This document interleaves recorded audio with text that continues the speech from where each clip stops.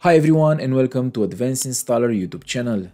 In this video, I'm going to show you how to create a custom dialog for user input.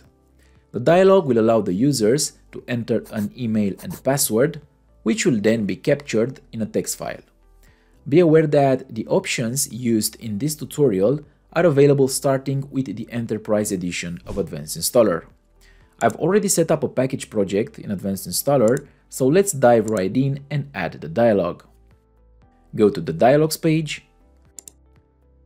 Here, locate the first time install section in the install sequence because we want the dialog to be displayed during a normal installation.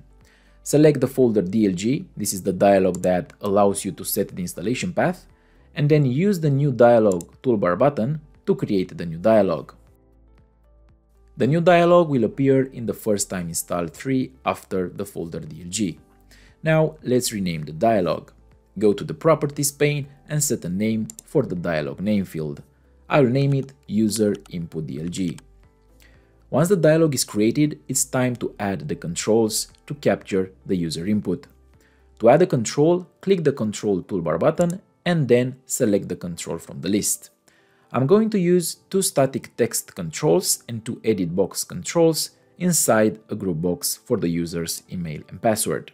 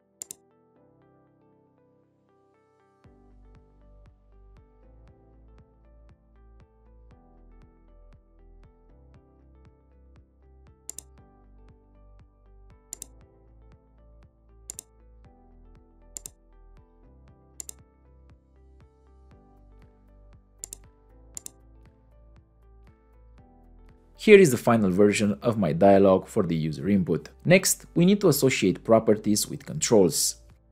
It's important to know that each edit box control has a property assigned to it.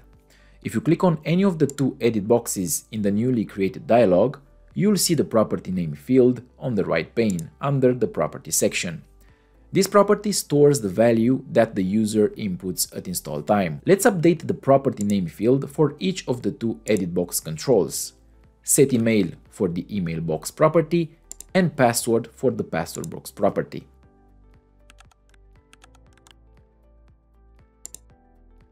Now it's time to capture the user input to a text file. First, I'll create an empty text file and add it to my project, and here's how. Go to the Files and Folders page, create the text file and add it to the application folder.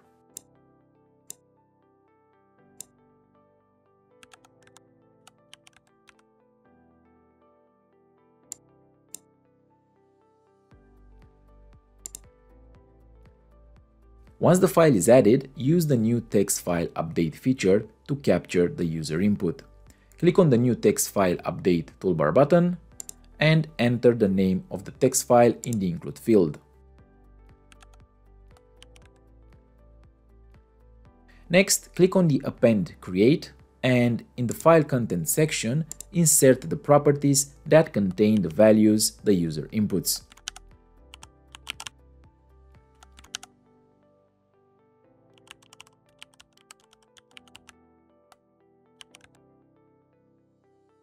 And that's all. Let's build the project to generate the installer and then install the application.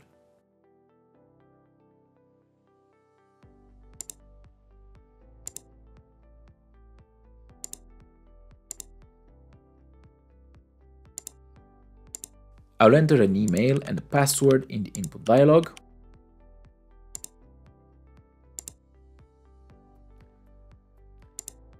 Now let's check the text file.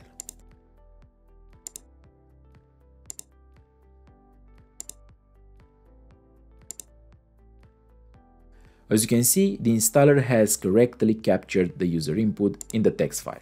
For more guides and tutorials, check out the Advanced Installer YouTube channel or visit the Advanced Installer blog.